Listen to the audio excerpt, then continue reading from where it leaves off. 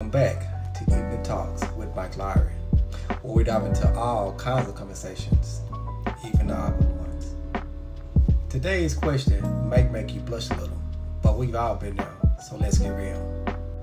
What's the worst place or situation where you well past gas, and what happened after that? Let's have some fun with this one. The worst place for me, I'm gonna say, was the elevator. I was leaving work one evening and I got on by myself, and I've been holding the gas all day at work, and I decided to let it out because nobody was on the elevator, and it went down 2 levels and somebody got on, and I can tell by the man's face it just turned red, that he could smell it, and I was hoping he didn't ask because I was gonna make up a whole lie. I've shared my story. Now it's time to hear yours. What was the worst place or the worst situation to where you passed gas, and what happened after?